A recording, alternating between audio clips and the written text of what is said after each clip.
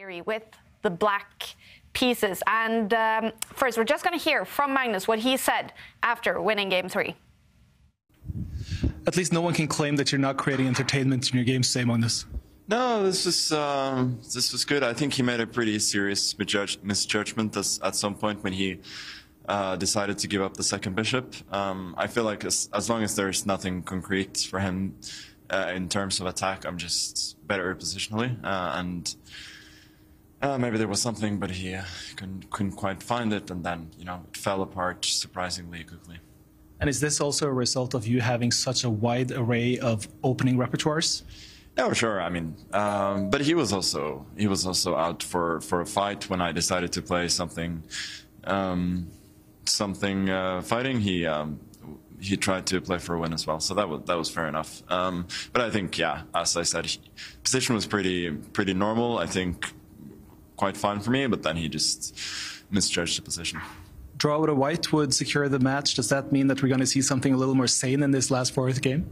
We'll see. Good luck. Thank you.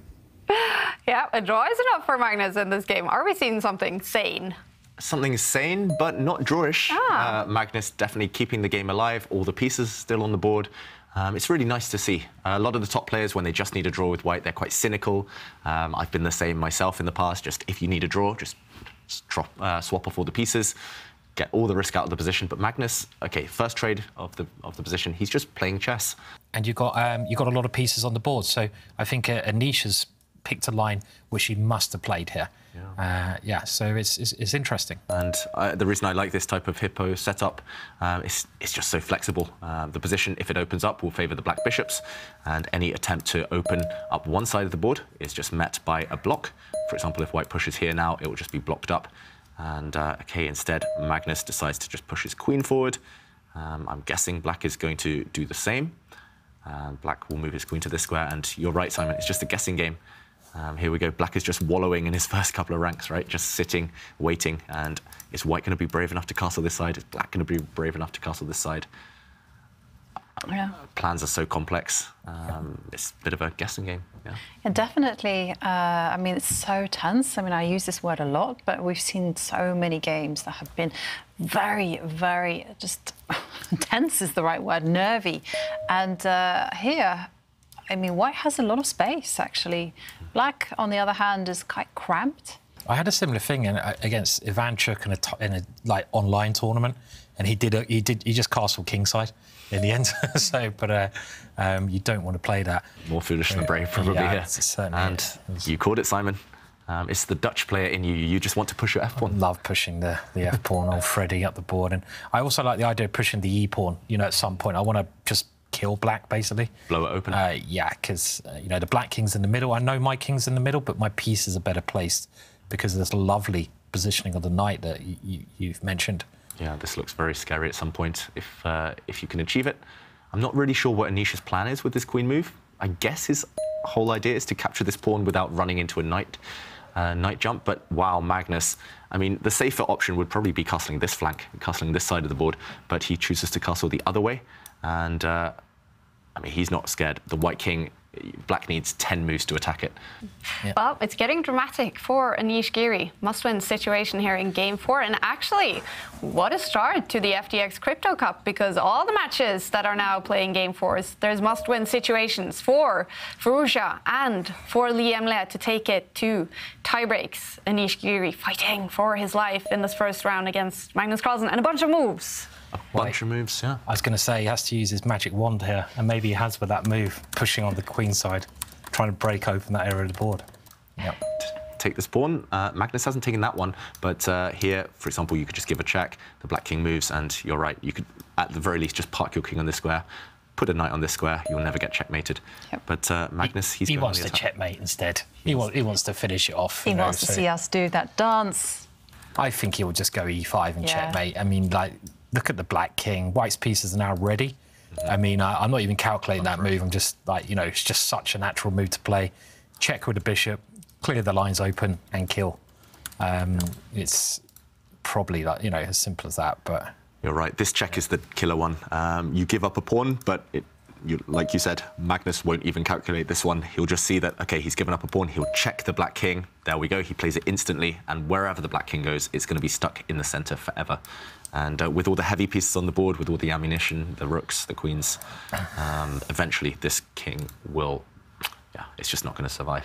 Movie music. So I would have some Hans Zimmer, some time, you know. Yeah, I'm the quite big ones, yeah, the big yeah, moments. exactly. Build them up. Yeah. And then they suddenly come to this big crescendo, and you feel like you're doing something special, don't you? I like it. Yeah, that's cool.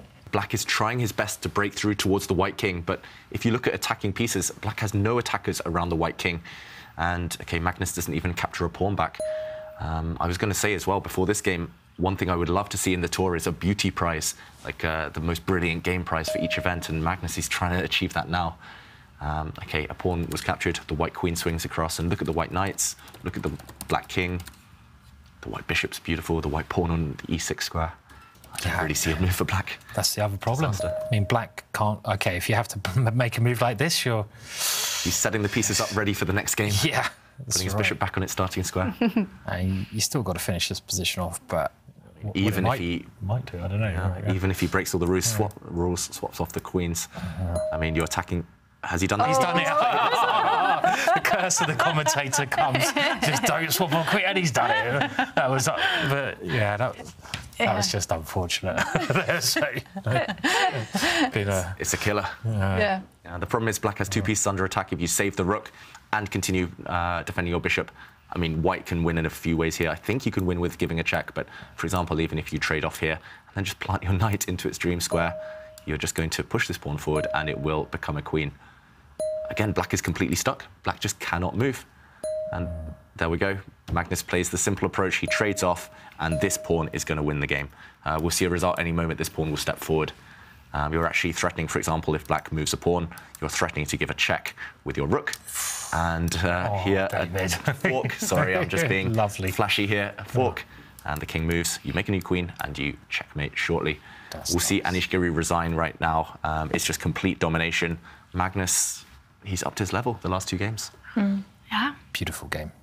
Yeah, just masterclass this last one. In the opening, this is why we learn openings, just to get a position you understand well, put your pieces on good squares. Middle games, we come up with plans. Here, Magnus came up with this attacking plan.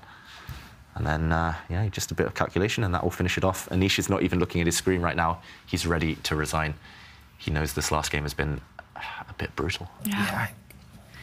Going to be interesting to hear from Magnus Carlsen. So in the first major, the Oslo Esports Cup, Magnus was struggling a lot with being sick. He was sick the first 5 days or something of that tournament, and he didn't win it. He was struggling with his form. We know he is out to win this tournament. And what a start to the day. It's over, winning also Game 4, Magnus Carlsen.